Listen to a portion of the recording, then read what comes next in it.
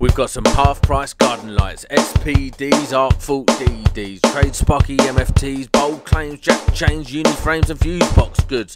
Ideal snicker track suits from a mush and shepherd's bush. Hello to all of you listening out there in podcast land. It's David Savery and Nick Bundy broadcasting to you on behalf of the Electrician's Guide to Everything. And we're coming to you from the comfort of our inner sanctum, aren't we, Nick? Tell the listeners where we are. Yes, we are indeed, Dave. We're in the Rusty Backbox pub, run by Barry the Bastard Barman. A fine establishment. And this is where Nick and I like to put away a few after a hard day of screwdriver twiddling and rod tugging. Not together, I hasten to ask. That would be weird. But although I say a few, I mean, I've got a collection of respectable empties standing proudly before me here. But Nick, still nursing the drink you started with. And what even is that orange shit you're putting down your throat there? Mate, it's a delicious mango J2O. Does it have to have a bloody cocktail umbrella in it? Yeah. At the start of the evening, I opened a tab with Barry, the bastard barman who runs this place, and I've been piling the Guinness and bar snacks onto it, and you're sat there with the same bottle of J2O and a single packet of prawn cocktail crisps, mate. You're just not following the pub etiquette, I'm afraid. It's the youth of today, mate. Millennials. It's different to your old age bracket, should we say? and you've been to the toilet twice, which is basically weird, unless you're at least 4 pints to the good. It's just my young bladder, mate. It's very small. I'm a big person with a small bladder. It's not right, mate. It's not right. It's not a bad boozer, though, is it, Nick? What do you think? Dave, it's a dive. Well, okay, granted, it has its faults. The carpet sounds like Velcro when you walk on it, and the cigarette burns in the seats date them to before the 2007 smoking ban. But Barry, the bastard barman, does kind of tolerate us, doesn't he, Nick? I mean, it's obvious he doesn't actually like us. You can see that in his scowl and the throbbing temple above his glass eye when you question the cleanliness of his pipes. But I've been drunkenly sick in worse places. I don't know about you. Yeah. I've woke up in a few doorways in my time. To be fair, it's actually it's quite empty for tonight. It is a bit, isn't it? There's not many people in tonight. It's a bit of a quiet scene. We've got Donald the drunk propping up the bar as usual. And is it wrong that I aspire to be him? Aspire to be him / already am him. I'm not quite there yet. I mean, he seemingly hasn't got a care in the world. He just sits at the bar getting his glass refilled every day. How does he afford it? He obviously wasn't an electrician before he became a professional drunk, was he, Nick? You think he was a plumber? Oh, must have been. He smells like shit, so probably. Okay, well, let's talk about how this podcast came to be, shall we, Nick? Because I'm not actually supposed to be here, am I? This show is supposed to be you and the SS Dan, but Dan was too busy to commit, as I understand it. Yeah, so it's been in the pipeline for a while. Me and Dan were going to start doing it, but unfortunately Dan is proper tied on with the amount of work he's got, so Ricky and Sam have pulled names out of hats and ended up throwing all them names away and pulled yours out. I'm sure Ricky and Sam phoned around goodness knows how many other people before resorting to me. And they came to me and they said, we'd like you to do a series of podcasts. And I was like, yeah, okay. And then they said it would be with Nick Bundy. And I was like, yeah. And then they said it could be done down the pub. And at that point, the positives outweighed the one massive negative. So, I must admit, I thought Ricky and Sam would be supplying the drinks, and I might have turned the gig down had I known we'd have to settle our own bar tab every night. But basically, here I'm fake Dan to the very real Nicholas. It is Nicholas, I presume. You call me what you want, mate. It's fine. Davo Savo. Indeed so. And I don't know what they want us to talk about. We got like a show to do. Bloody hell, Nick, you'll never guess who's just pulled into the car park. It's John Ward, top UK electrical YouTuber extraordinaire. Bollocks, is it him? No way. I'm telling you, it's John Ward, the big JW. Over 110,000 subs, that guy, and he's just pulled up right here. I'm totally fanboying Nick. He's getting out of his van. Is it? Fuck, it looks nothing like JW. A fiver says it is. I mean, it's dark out there, but this is great. He's going to come in and say something like, Hello, I am JW, and in this public house I shall tonight be procuring alcoholic beverages for my personal consumption. This is very exciting, Nick. JW himself in the flesh. He's coming in. Oh, balls. That's not John Ward. It's that James Beck from J Beck Electrical YouTube channel, mate. Oh, shit, no. Oh, God, look away. Don't make eye contact. Fuck's sake, he's seen us. He's coming over. Hello, chaps. I didn't know this was your watering hole. Mind if I join you? Sorry, James. It's just that we thought you were someone better. You will have to get around in there, mate. I'm getting a bit low here.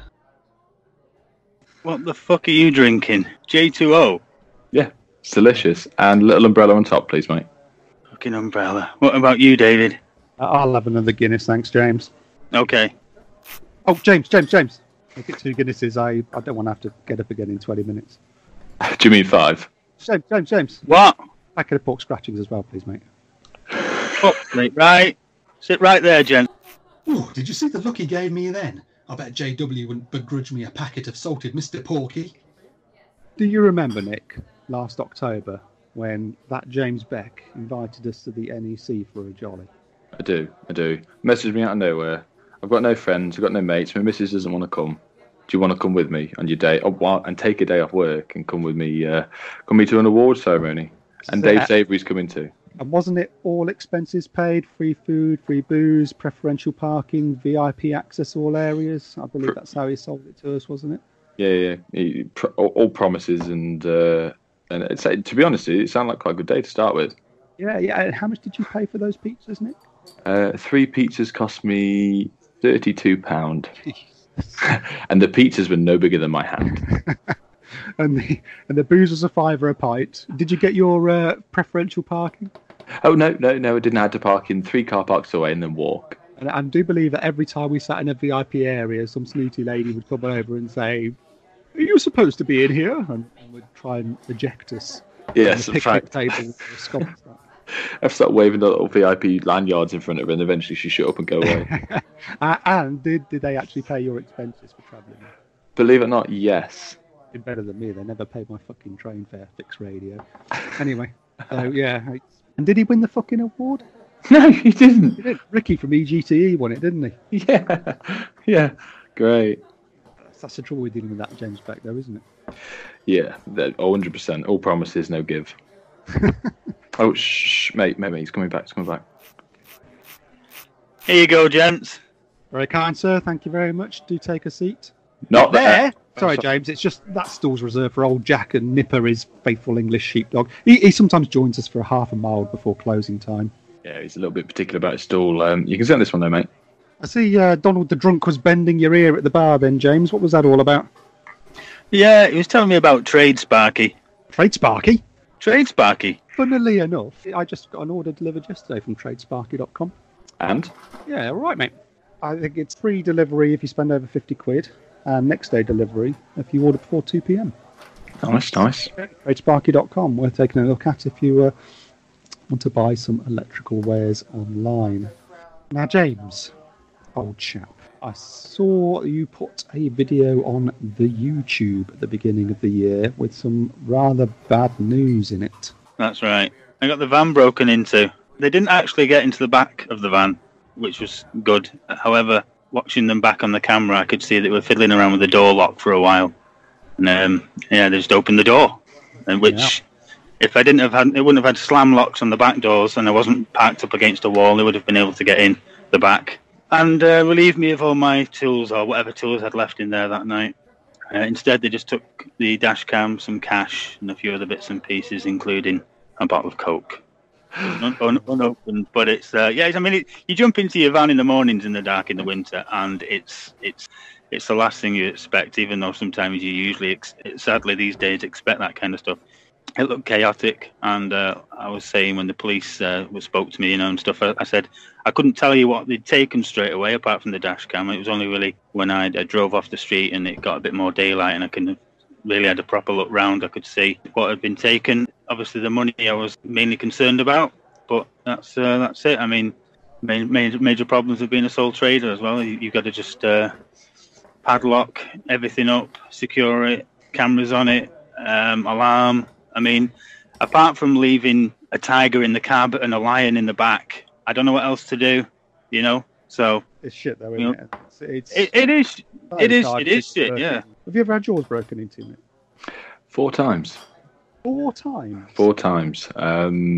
But to be fair, I mean, I'm from Stafford, live in Stafford. It's quite. It just has its spells. You know what it's like. You see it online. 35 vans have been broken into around the area. Blah blah blah. My first experience with it all is back when I lived with my mum and dad. They stole my motorbike just past my test. I had a Suzuki VFR 400, which was epic for me. To be fair, looking back at pictures of me sat on it, I was way too tall for it. I was.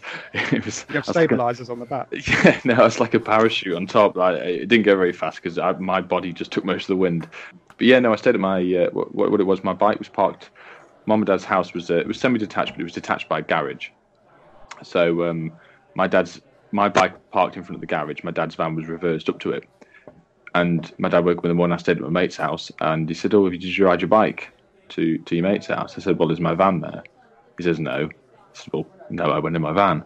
And he says, "Oh, someone's pinched your bike." And he looked, and someone had cut the chain that bolted to the floor, lifted it over my dad's van, over the bonnet. So I didn't reverse it. We drove straight, scratched the front of his bonnet, and stole my bike. And I thought, "Oh, great, that's fantastic."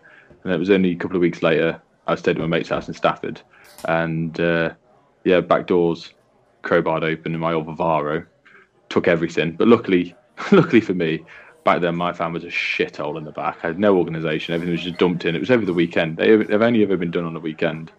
And it's like James said, it's only when you start looking and you go, "Oh, I need to go and use this tool," and you can't find it. And when you eventually go, "Oh Christ, they've took lots of stuff." Then the next time, smashed the driver's door lock in my new van with a problem with the Transit Connects Customs. You smash a screwdriver of some sort into your driver's lock, twist it, it unlocks the whole van, not just the front cab. Helped himself to absolutely everything. But luckily enough, my tester has been in my van for all 4 times, and not one person stole it because it doesn't have a plug on it and it's not a power tool. They don't know what it is, so they don't take it. Yeah. And then the last time I caught, it was middle of last year, did a video on it. Oh yes, I remember that. You actually caught them in the act, didn't you? Yeah, well, I left a few details out of what happened between me and the first guy on that video. He got an absolute ploughing, let's be honest. But then his other mate come at me with a crowbar, and I didn't fancy getting smashed in the face with that. But he never stole anything. He got into the van, but luckily enough, I caught him in time, and they soon scarpered. But now I end up putting my locks on my outside my van. As soon as I leave it, take my power tools out, tester comes out with me. I just can't run the risk of it. And it's like the next thing, no matter how many locks you put on it, they'll end up cutting a hole in your door or bending the doors open. Someone really wants to get in there, they're going to get in there. Yeah. No matter what security, unless you've got a lion like James says. Have you ever had anything broken into vehicle-wise, David? Like, a van. I'm obviously, I know you've had various vans and stuff over the time you've been working, but I mean, I've experienced a burglary in a vehicle unrelated to the trade I'm in at the moment, and obviously it's the same kind of disheartening feeling you get. Although I can't imagine, Nick, losing so many tools, especially maybe at the situation I'm at now. Because if they went now, apart from the insurance and stuff like that, it's just like it's start again time, isn't it? It's complete start again. And some of the stuff that I've got, and I'm sure everyone else is like this. Some of the stuff I've got, I haven't bought. It's been handed down, or it's been given to me, or it's been given to me for a reason the reason is even bigger than the actual tool itself. So, and if that goes, it's like that's just kind of irreplaceable, I guess, and no insurance is going to deal with that. So yeah, just to bring it back round to you again, David. Did you have any experience with any? To date, no, I've not experienced that on any of my vans, and I obviously I do take my primary gear off at night, and obviously although you do that, someone could hit you in the day. You could be parked up, nipping into bloody Sainsbury's to grab your lunch or whatever, and someone could do you in the car park. So it's. Oh no, we have a Waitrose up here, mate. Not where I am. But it's there's only so much you can protect yourself. And I was getting getting a new key cut over Christmas because my old key died. And of course, I got a Transit, which are the easiest things to break into. And the locksmith basically said, "Look, the best thing you can do is not to put slam locks on and all that sort of stuff. Just if you take your tools off at night, just leave the thing unlocked. Just let them get into it if they want to get into it, because they're going to do so anyway. And you don't want them damaging your doors or your locks, which is one way to look at it, really. I don't keep anything valuable enough in there that I think, okay, well that's a pain. That it will be a pain if stuff goes, but there's nothing there that I think, wow, that's a real kick in the nuts. I know, there's so many different ways to look at it, isn't it? Like this is what the reason I had. So the last time I got broken into, I thought I have to put these massive locks on the outside. I have to protect my stuff. And then as soon as I put it on there, I looked and I thought, well, it's not going to stop because a van up the road from me, someone cut a square in the top of his roof, climbed in his van. They'll do the peel and steel, won't they? Yeah. If you make it too hard to get in. And I don't know. There's no easy way around it, is there? It's just a shit situation, and you just want to catch the little bastards in the act and break their kneecaps.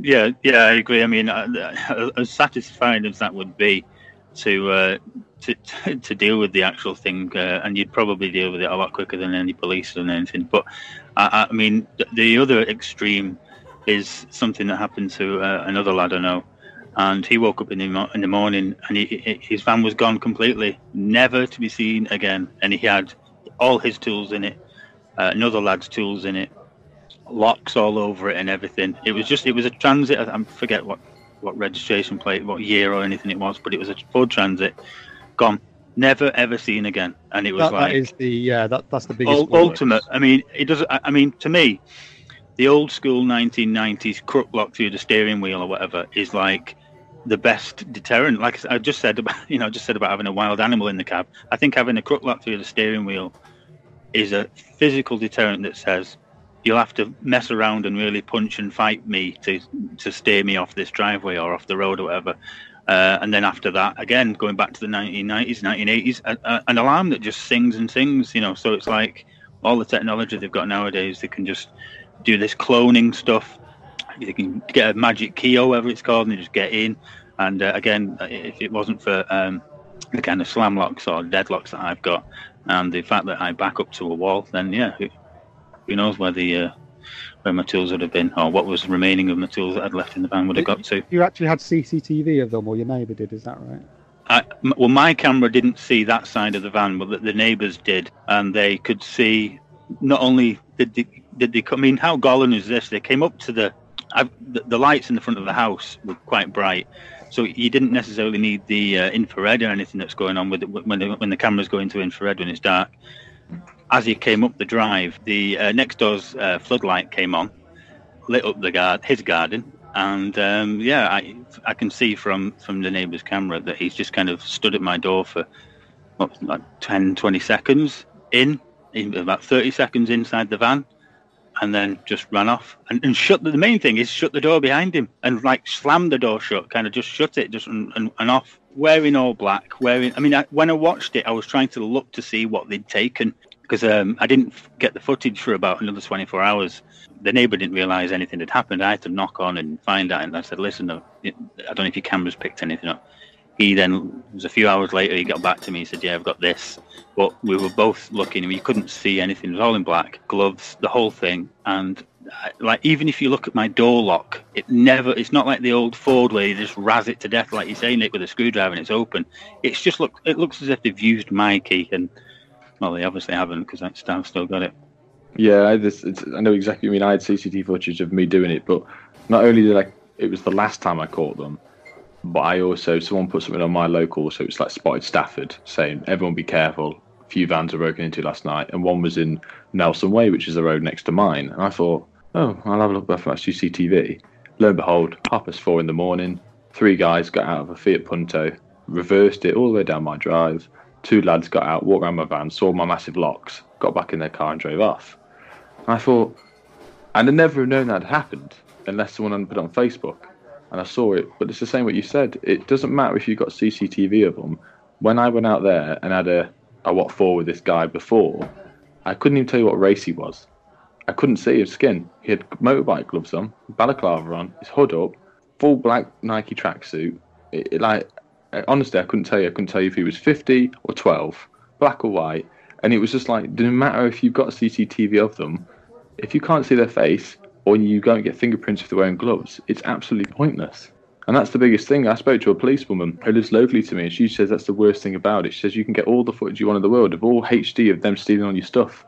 It's great to show someone, but it doesn't get your stuff back. It won't catch them unless you've got the trackers or some form of way of following your tools. Then it's pointless. Or maybe that's another reason why no one wants to break into my van, because I got a load of Ryobi gear. Yeah. Yeah, cash converters would be paying them to get out of the shop. This is it. This is it. Sorry, chaps, but where's the gents? It's just over there, mate. Follow the bar around. Right to the fruit machine, James. Dave, you know we're going to be stuck with him all evening. So lordy, we could always duck out for a couple of jars down at the 4-inch fan hole. Isn't that the gay bar? Nick, you're drinking a J2O with a fucking umbrella. And yeah, what's your point? Just Oh, shh, he's coming back. He's coming back. awfully quick. Do you suppose he washed his hands? Sorry about that. I had a really watery pot noodle today, and now my piss smells like chicken noodle. Sorry. What poster they got up in the urinals next to the circus adverts, mate? There's a CP fuse box poster up there. Good things, good things. Which one of you two have fitted one? I fit one. I've fitted several. Well, yeah, I've fit several, yeah.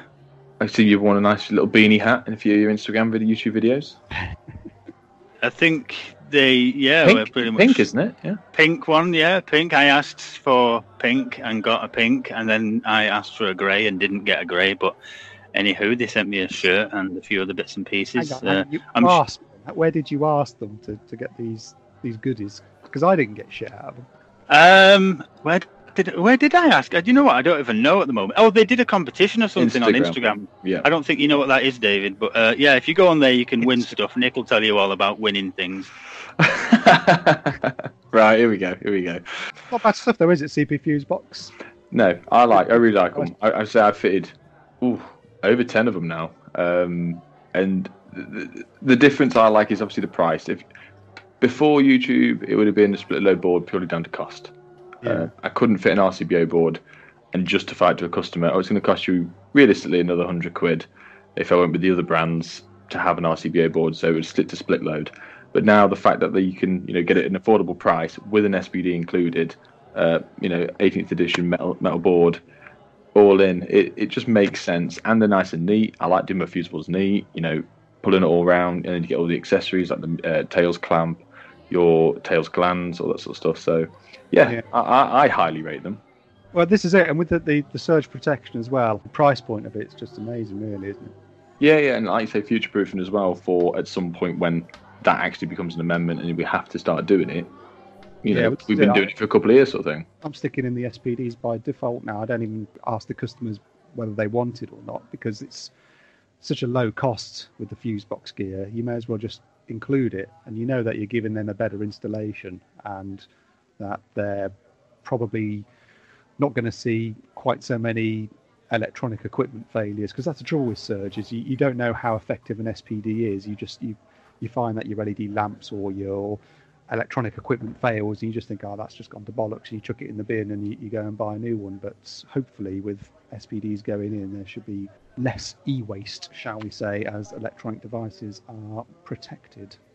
But I think some of the bigger brands, some of the known brands, they're just pricing themselves out of it with SPDs. They're just, you want to put in some of these traditional boards you've been fitting, the costs are horrendous. I noticed that we had a couple of clients that usually use another brand, should we say? And when I brought this upon them, I hadn't actually installed one yet, and I'd seen them flying about various wholesalers and social media, and I went and gave it a go, and I was impressed. They were impressed. The price is great. The quality I found as well. I don't. You know what? I didn't find any problem with it whatsoever. It fit perfectly. If it's mounted onto a flat surface, and you terminate everything properly, and it's fine. And I was really impressed with it. So, like you said about the surge protection, mandatory or not mandatory, it's kind of for the price what it is. You're going to fit one of these boards anyway, because they don't ask the question. It's going to come with an SPD in there, and it's good to go. Yeah, and on top of that as well, I've heard in the pipeline that they're bringing out the mini RCBOs March time as well. So not only you got enough space in there anyway to do, like I do, nice and neat, what you can do, but then with the mini RCBOs on top, it's going to make things even easier. Yeah, I found as well, I had a customer just before Christmas, they'd had an extension done and whatever. They'd had various bits of electrical work done and by me. And then when I came to look at the board, it was in a tiny little cupboard. and I just took a few measurements, and yeah, I think I got a 10-way board in there, and it was nice and compact. I didn't have to start demolishing anything and getting moving meters and stuff like that. The 10-way board fit in perfectly. RCBO, surge protection. Yeah, well, There you go. you can put in an SPD and RCBO solution, and it's just really cost effective, isn't it? And it's, you're giving the client a better, safer, more future-proof, robust solution. Yeah, and especially as well, take into consideration the slight, tiny extra cost for Type A RCBOs. So it's nothing really as well. I'm sticking Type A in as standard now because that Type AC are going to get. They're here to stay, aren't they? They're going to be here to stay. It's just a lot of countries now. have banned Type AC. You can't. Germany, for example, doesn't have Type AC, so it's only a matter of time before some amendment comes along and says Type AC are out, and then all of a sudden, if you're not already fitting them, you've got a lot of installations that are no longer as compliant as they could be at this stage. And of course, that just means a lot of rogues doing EICRs will go, oh well, we're giving this a C2 because it's got the wrong type of RCDs in it, because people will always take advantage of changes in the regulations to mark down older installations as being non-compliant. It's a boring subject, isn't it? Nick, tell us a cock joke. Why did the young lad fall out the tree? Don't know. Because someone threw a fridge at him.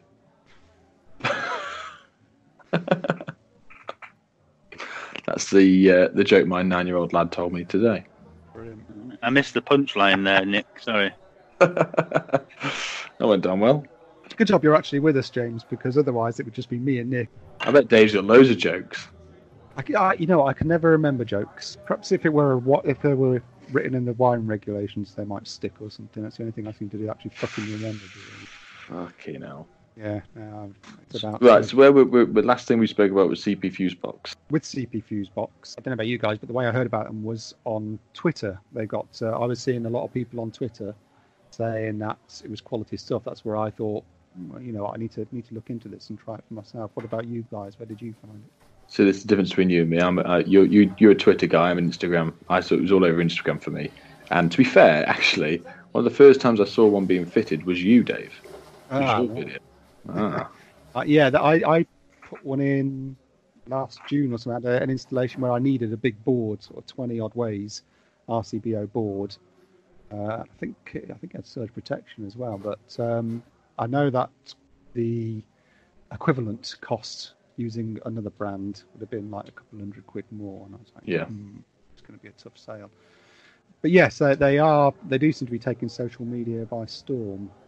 You are on Twitter, aren't you, Nick? But you just don't use it. Yeah, I'm on Twitter. I'm born and bred up on Facebook. Yeah, I know what you two old guys can say. Born and bred on Facebook. With MySpace back in the day, actually. Classic MySpace. Wow. Did you make music on MySpace or something? No, I had longer hair back then. But yeah, MySpace and then Facebook opened up, and then I only joined it. I had an Instagram account for my personal, but I never really used it. It was just pointless to me. But then obviously when I started YouTube with you guys, I set up an Instagram account to bounce off it, so it sort of worked hand in hand. And then I got roped into Twitter pretty much from you, Dave, going, oh, I don't have Instagram, but I have Twitter. And there's me going, well, I have Instagram, but not Twitter. So that's where that spurred from. So just on that point there. So, David, you're not on Facebook? No, I was for a brief time. I never liked Facebook. I joined it belatedly, personally, in 2011. Right. It just infuriates me. Yeah. I don't think. I mean, I know what you're saying, Nick. I understand why you would think that, but I don't think it's an age thing. I know there's a lot of young kids, late teens, whatever, and they just avoid it like the plague. I mean, I got on it pretty much as soon as it turned up to all of us in 2007, I think 2008, and I did about 10 years on it, and then I bailed. I think I came out, I don't know, 3 years ago or something like that, and it was. I just didn't like certain parts of it. It was a bit crazy. People getting a bit kind of, I don't know. I know you can customize it and stuff like that and take friends off and all the rest of it, but it got a bit kind of, getting text messages to go and like something, because if you don't, and all the rest. It got crazy. And I was always again with Twitter and Instagram, I'd get on there first and then see how it goes and stuff. But in terms of business, I think, or at least the what I'm doing at the moment, in Instagram and Twitter seem to be like side by side. Instagram is obviously you're posting pictures up there. You're going to talk about what you see. You're going to talk about situations you come across, and then obviously everyone can dive into that and have another conversation about it, or kind of talk about what they've experienced as well. And it's quite easy to bounce that, as you probably know, over to Facebook and again over to Twitter, and then that happens a lot. That happens, if you want, daily, 10 times a day, but at least regular enough to see what everyone's up to and stuff like that. And I'm sure we're all seeing similar kind of woes when it comes to the electrical industry, especially, and problems. Well, you might be, at least. I know I see quite a lot. I suppose the trouble with social media is that there's a lot of negative stuff on there, isn't there? And it can really drag you down. You have to sort of try not to look too hard at what everyone's screaming and moaning about, because it will just drive you back in the wall. But I quite liked it. What I like about Twitter is what I used to like about Twitter was the sort of the fire and forget. You could just sort of blast it out there, and it didn't really matter if anybody looked at it or not. That's bang on what you were saying about dropping a tweet and leaving it, and then occasionally, sometimes you can put a meaningful tweet in there, and no one gives a flying donkey. You know what I mean? Yeah. So it's like, it's just there is that kind of side of things where you can be involved with different people that you get involved with every day.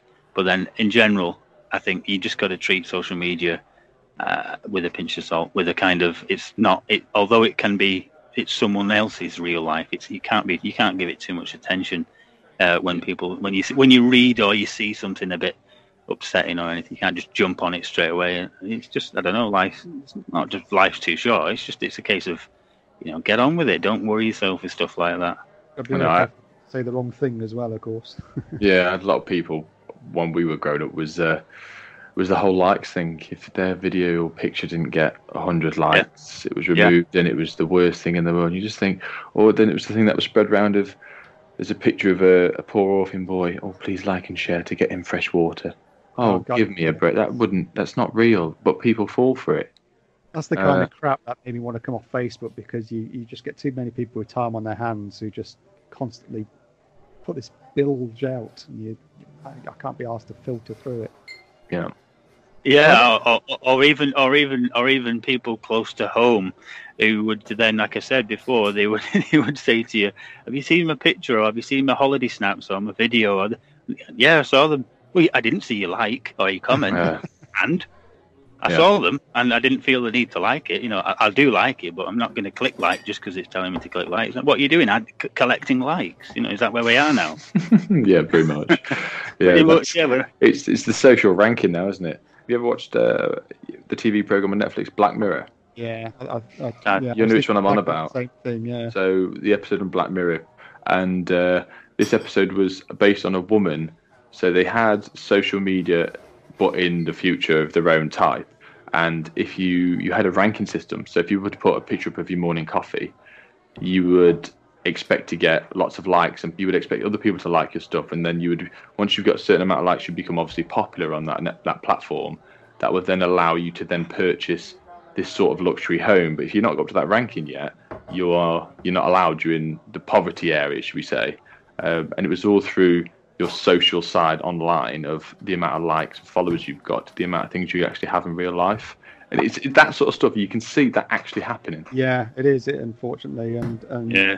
I recall in that episode as well that the lady who was trying to up her social status, one of the problems she had was she was getting lots of likes, but they were from people who society deemed to be low quality. So they were people who worked in... it was like when she bought a coffee, the barista would give her a like, but the weight of his like was low compared to someone who had a higher social status liking her stuff. So not only was it a case of gathering likes, but it was a case of gathering quality of likes. But yeah, as you say, you can see it going that way, can't you? Yeah, definitely. I mean, even if you just think about in a tiny bubble of friends, maybe even some family, when it's like you've known these people all your life, or you went to school with them and everything, and yet the way they interact with you on the social media situation is completely different, and it can just, I don't know, it can affect you maybe on your in your real world or your real world relationship with them. But yeah, I mean, just bring it back round to what we're doing on social media and stuff. So like so you are on Facebook, Nick, and you are on Instagram, and you are on Twitter, and you are on YouTube, and you are on MySpace, and you are on I'm a social media. You are on everything. Yeah, social media. Right?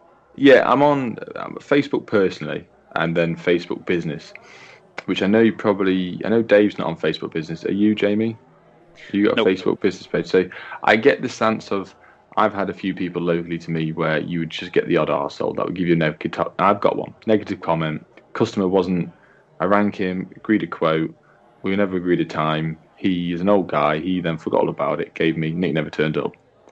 I can't respond. I can respond to him privately. I can't get it off my page. It's like the only negative comment I've ever had. But like you say with Google, you can have all these people just spam you with stuff, and you can't justify it or get rid of it. It's there for good now, and it taints your reputation. So I've looked in the sense of getting rid of Facebook as well, because I don't get any work from it in the sense of meaningful jobs, good jobs that can lead on to other stuff. It's all for, I need an electrician in my local area. Someone will tag me in it, and it's someone that wants me to change a downlight for £4, or go and change an extractor fan, and they expect it for free. And it's just it's small remedial jobs that people want done for nothing. So they're better off asking for a DIY job to come and help them out, rather than a qualified electrician and not pay the full price. Yeah. So are you talking business Facebook there? Yeah, business. Yeah. So I don't really get tagged in personal stuff. For electricians, everyone would tag my business page, like friends and family, trying to help me out, trying to be good. But most of the time, it just ends up being a waste of time or just a pain in the arse that doesn't equivalent to my time, worth my time going, because people just want stuff for free or for nothing.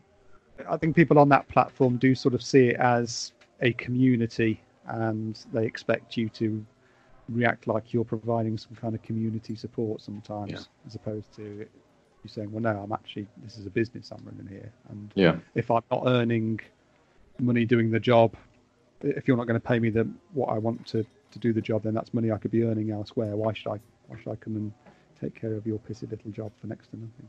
One thing I have noticed, especially since starting up putting content on YouTube, and then like you were saying, merging it with maybe Instagram and Twitter, and then promoting it through those, you get, and it's nice. You get all the nice negative things, and people telling you about things. They message you personally, and they're telling you about what impact that particular video, that particular upload had on them, and how it helped them and stuff. And that to be honest, that's worth it on its own. Just that, going through all the process of recording stuff and editing and things like that. That's I think that's very rewarding. And but also, I don't know if this is how often you guys come across this, but I come across some woman. I'm not going to read her name. I've not even got a name, but I'm not going to read her name out or anything. But she kind of messaged me through Instagram, and she was in a wholesalers, and she just starts messaging me, just talking as if I think because I replied pretty quick. I replied within a minute. I must have had my phone in my hand or something, and she asked a very easy, basic question, and I just gave her an answer straight back. And it started a conversation. It was like, I'm in the wholesalers now. What do you think of these lights and this lights, and how to wire this up and this, that, and the other? Sending me pictures, and I was like, whoa, that's a bit. So I just kind of gave her the old deaf ear and just stopped talking, kind of thing. Because I don't, I'm not sat here waiting for people to message me. I'm just, it's a strange scenario to be in, I guess. But again, it can merge into when you get a comment on YouTube, and you reply, and it gets a bit either heated or it gets a bit kind of controversial. It can go on and on and on and on, and you just think, whoa, what's this? And I guess that's just, I don't know, the joys, the ups and downs of interacting with people. Yeah. We've all had it where everyone else knows best. There's always someone else that knows better than you, and no matter how many times you can try and argue with it, I just most of the time I just give them deaf ear, because it is just pointless arguing with people that think they know better. They'll always have an answer or a reason to come back at you for. You just think, fine. And there's not a lot of people jump on board with and say, you do a video and someone starts attacking you. Where's your video, mate? Where's your YouTube channel? You think your work's that good? Where's your video to prove to the world that you're better than the rest of us? And when you do that, then you can comment shit stuff on our videos. Yeah, there are a couple of people who I've noticed crop up in the time and again in the comments. I've actually got a handful of people that I've blocked from commenting on my channel, which I don't like to do because I like everyone to be able to have their say. But if they're just going to be sticking the boot in without anything behind it, they're just chatting shit for the sake of it, then they can jolly well bugger off. Yeah, politely. Well said. Anyway, guys, on another note, who's that chap in the corner selling stuff out of a suitcase? The guy in the corner over there's Jimmy the thief.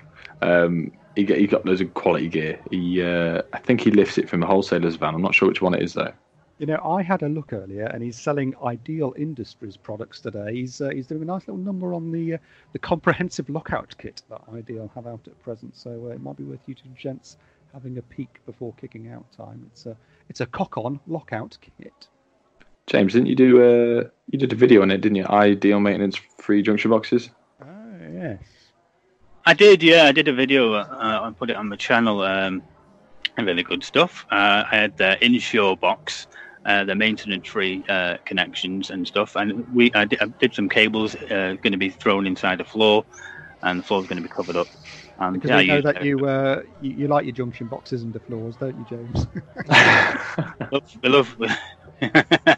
we love to use junction boxes. I think that's why they approached me and they thought we need to have a chat with this guy and get him to use some maintenance-free boxes, and what better to use than Ideal's Insure box.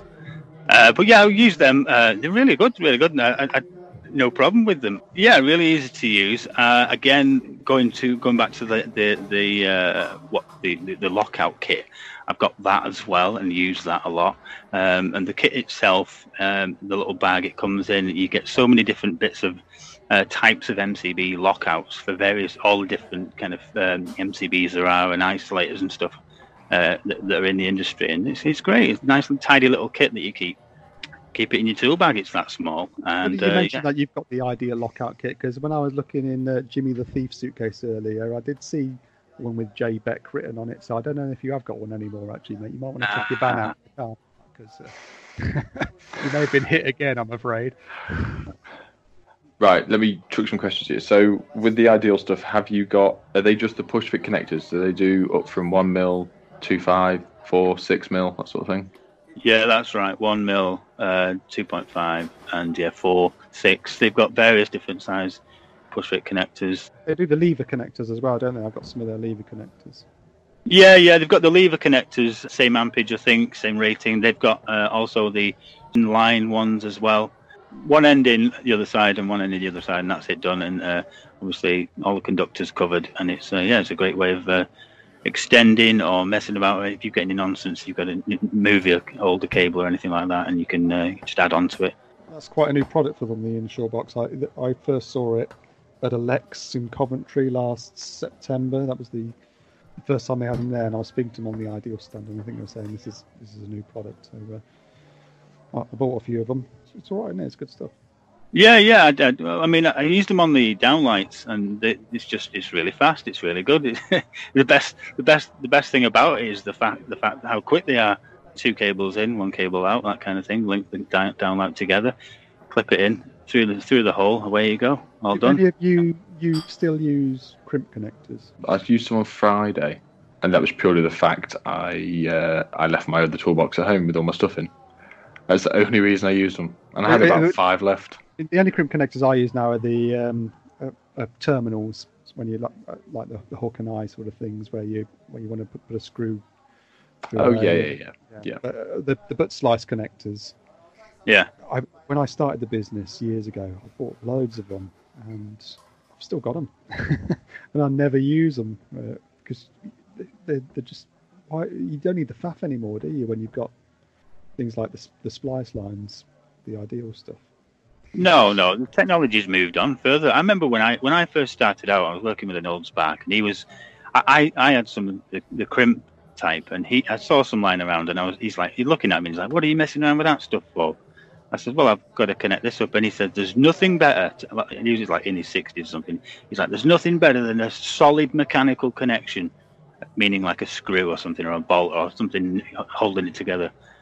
And I kind of I think of him when the technology's moved on a lot now, since we've got these kind of pushing connectors that with Ideal and everything, and the way that the maintenance-free version, what he would think about that. But what were we talking about before? I'll talk about anything you want. Butt plugs. As long as it's. We could talk about butt plugs. Yeah. What's your experience? I have zero experience with butt plugs. Oh. Just spit in a fist. Oh, you can leave that in, Dave. What we should, in about 3 years' time, when your subscribers start dipping, put this fucking YouTube, this unedited. 3 years, my numbers are going down already, mate. But I do have you on audio saying I've got zero experience with butt plugs, which I think is going to be my new ringtone. That's staying in the edit. I wonder. I was going to touch on this before when we were talking about social media. I wonder if the fact, forget about me, but if the fact that you're not too big on Facebook, why you're not, why your subscribers are like, if you were on Facebook, would you keep going because you've got like another avenue to pursue or whatever? Well, unlike old Nicholas here, I'm not a subs chaser. I don't care if people are watching and no one's paying me to do it, and I'll say what I want in a unsavoury fashion if I. Right. Okay. I did that. I like the idea of being able to put out a video where there's usually something in there, some message, some point, something that someone can take away from it if they're prepared to sit through all the dreadfulness that accompanies it. I think me and Nick have sit there and go, the bad language and the shit jokes and all that kind of stuff we've got to put up with, and he's got vomit down his t-shirt on this one. Yeah, or a black eye. That's fine. There's a point to it there if you sit through it, if you're prepared to sit through it. But you've got to put up with that. I watched one or two, and on the TV at home, and I was like, is this going to be okay to put on the TV? Hilarious. It's only a matter of time. I think Google or YouTube kick me off or demonetize me or say, no, we don't want your kind here anymore, which is why I've started copying everything over to LBRY. Yeah. I presume you pronounce that library, I'm not even sure. It makes me stick at it. It's one of the videos I remember when I first started watching it, is when you're working on your setup in your office and you've got your can of beer and you touch it on the buzz bar, and then someone's comment was like, "Oh, David, that was such poor acting." No, I absolutely wet myself watching it, but then wet myself more at the comments of people going, "Oh, well, that wasn't very clever." Like, it's just, they've just missed the whole point of the video. Like, it's just, I mean, obviously there's a lot of stage stuff there, and it's like when I pretended to fuck over a builder's toolbox once by pouring a load of cement into it. Some guy left a comment quite recently saying, "That was an absolute bastard thing to do. I hope he fucking does over your van, you wanker." I'm like, calm down, mate. It's a fucking stunt. Obviously, it's not real. Yeah. I mean, at the end of the day, you can't turn up and say, "Follow everything I do. Don't deviate. Watch everything. Everything I do is to be copied and mimicked." I mean, it's an entertaining, creative thing to do. And God, Jesus, you look at the fucking comments people give. Mental. There are some choice ones out there. All right, guys, I need to go and drain out some more pot noodle water. I'll be back in a minute. Oh, mate, sod this. Let's just sneak out and finish the night off down the plumber's retreat. It's a gay bar, but you know what? I'm up for it. And while we're at it, we'll stick that James Beck with the bloody bar tab and some of what we lost at the NEC. Oi, Barry! We're off. Our mate said he'd settle the tab when he comes out the pisser. Come on, Nick, hurry up. What the hell are you fucking around with that cocktail umbrella for? Let's go. Thanks to all you podcasters for tuning in. Sorry, we've got to wrap it up here. Listen out for episode 2. Come on, he'll be shaking the drips off by now, and I'm sure he doesn't wash his hands.